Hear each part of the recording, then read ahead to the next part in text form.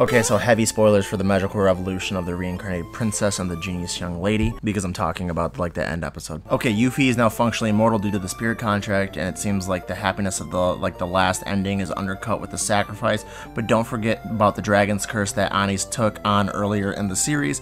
The curse of the dragon will turn Anis into a dragon eventually, so both best girls sacrifice something at the end of the day. Yuffie will be a spirit, Anis will be a dragon, and they can live a long life together, not in human form, and I find that sweet. I just finished this anime and looked up the dragon fact to make myself a little happier, so I don't know how any of this actually works out, but this is my truth, this is my headcanon, and I adore this series.